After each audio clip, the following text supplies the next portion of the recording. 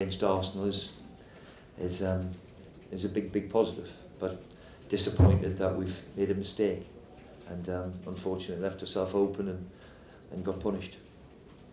Steve, what happened when Pierre-Emerick Aubameyang came on? He went into central midfield and we were sat near you. You seemed furious with someone. What happened?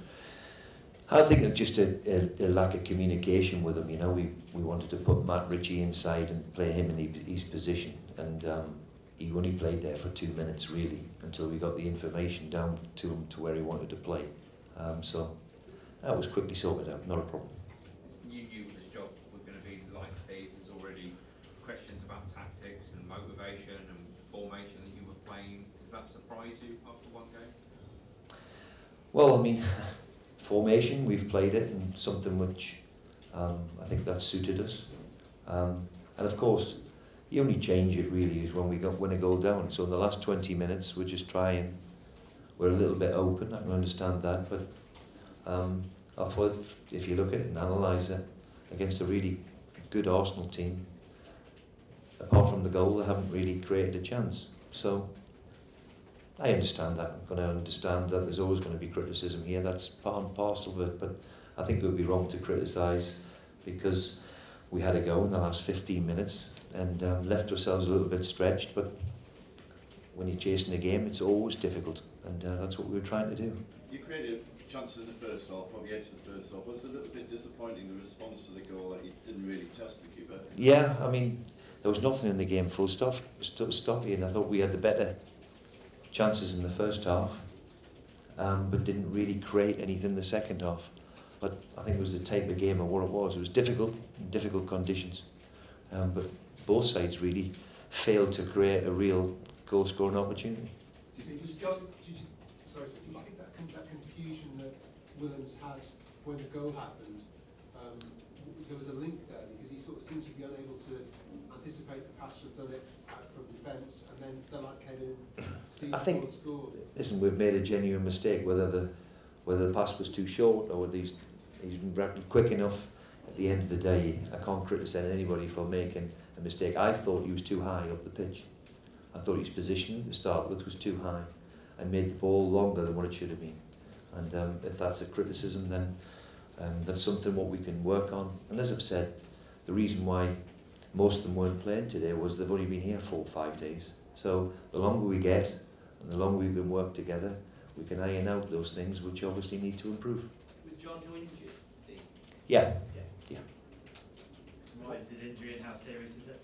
We don't think it's too serious, but he was restricted in his movement with it, but we don't expect it to be too bad. Was Key injured? No, it just wasn't part of the squad today. Did that impact in the final half hour when you were short in central midfield? You didn't have a central midfielder to call on, but you had full back four on the bench. Well, Jetro could have played in midfield if I'd wanted to, and of course, Matt Ritchie is something that we've seen playing there too. So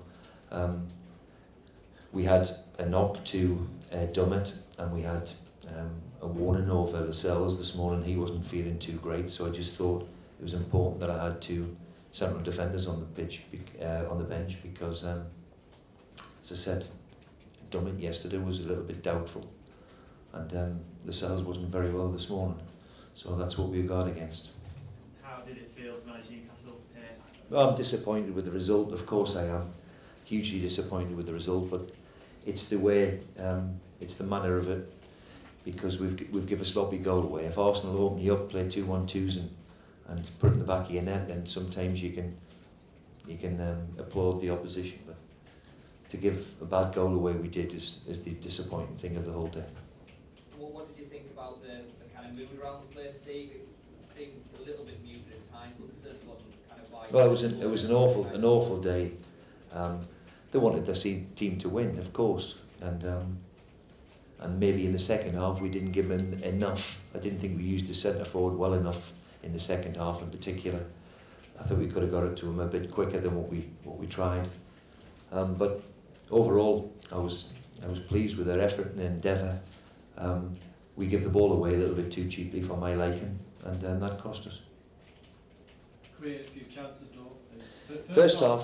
First half we played very well, and yeah, unfortunately we couldn't sustain it for all the game. Do you think in time Gillian will maybe find that extra touch and things will drop a bit? Well, I'm quietly convinced that he'll do very, very well. He was the one he brought down and he moved it. He only had to be a yard either side and he scores.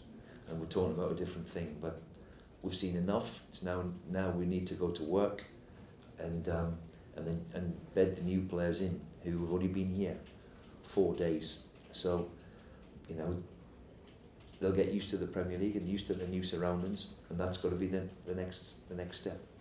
Bruce, that was quite a tight match, and you know, like the last 10 minutes was really tight. But you didn't use a substitution and kept Muto in the bench.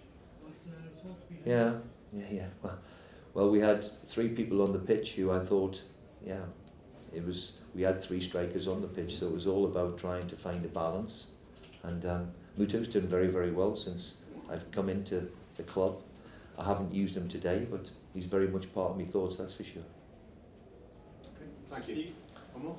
Sorry, I just wanted to ask, obviously in the run-up to the match there was a lot of sort of uncertainty as to, you know, the protests and what have you, and how many would be in the stadium, but you must have been sort of quite pleased with the atmosphere and the way the fans sort of took to the team. Since I've been here in the last 3.5 weeks, everybody who I've bumped into has been nothing more than positive. And look, there's nothing I can do about people protest. I've said it many times now that they're entitled. They earn their hard-earned money and they're entitled to protest. Everybody is. The one thing I need to do is work hard on the training ground to give them a team that they enjoy watching and they enjoy seeing. The effort and the endeavour today was there for everybody to see.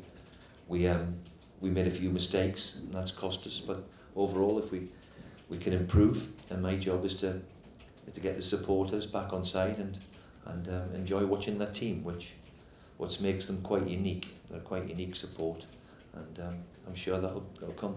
It's still early days as well, of course, and I would imagine you will hope that, you know, as the games go on, the team will get stronger and better. Yeah, I mean, there's always room for improvement. As I said, you know, we've brought in 5 or 6 new players. Some of them have only been here 2 days, and some of them have been here 4 or 5 days. So they'll get used to the Premier League. They'll get used to the club, the way we want to play, and hope that we can get a few better results than we got today. Thank you. Thanks. Thank you. Cheers.